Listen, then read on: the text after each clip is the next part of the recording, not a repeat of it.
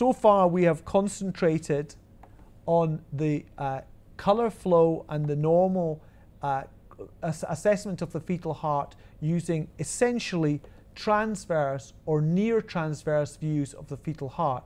Of course, we can do far more views than that, and what I'm manoeuvring now is to bring in this fetus the spine to the top of the screen here, and we're now going to extend into the aortic arch, which we see nicely here.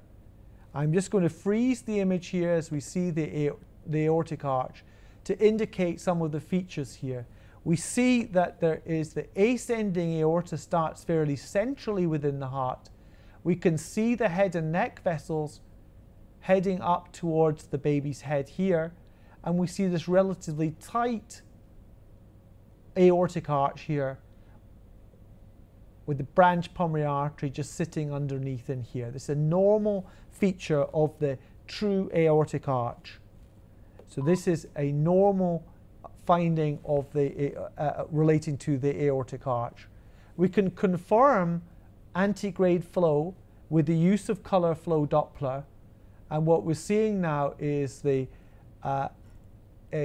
antegrade flow around the aortic arch here, and also we will appreciate into the head and neck vessels. I'm just going to take the colour off to reconfirm my position here.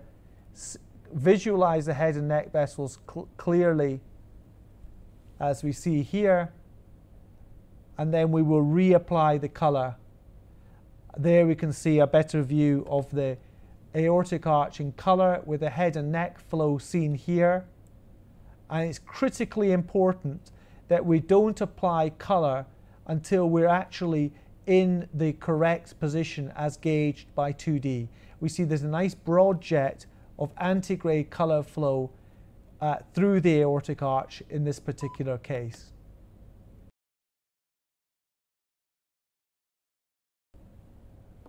When we look at things again here, I'm going to swing down lower.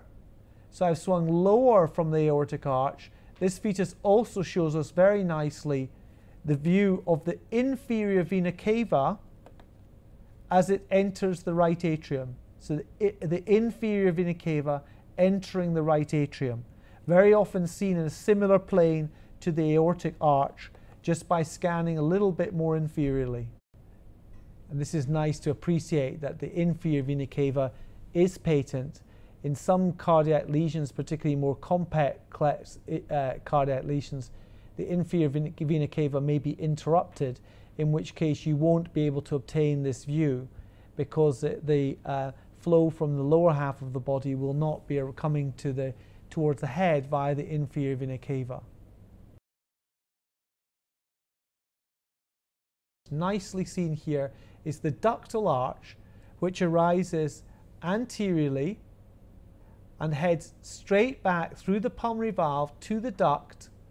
The duct is well seen here, and just superior, the head is to the left in this projection, just seen superior to the left pulmonary artery.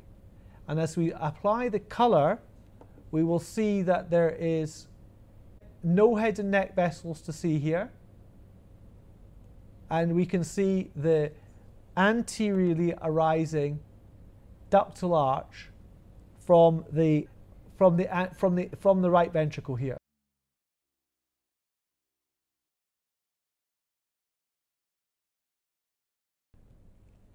Also importantly, when we look at these views, is when this allows us to pick short axis views of the atrioventricular valves, and we can see here nicely when we look at the normal mitral valve here, we can see the two papillary muscles, and we can sweep forward into this bileaflet mitral valve.